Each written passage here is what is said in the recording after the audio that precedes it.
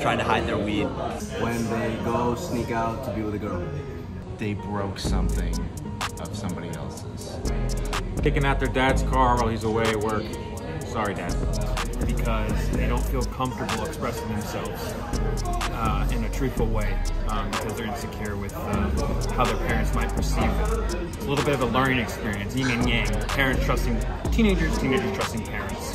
It's hard to do to establish that dynamic early on. Be sure to order your copy of Match 5 at match5trivia.com and use code Jomboy for 15% off.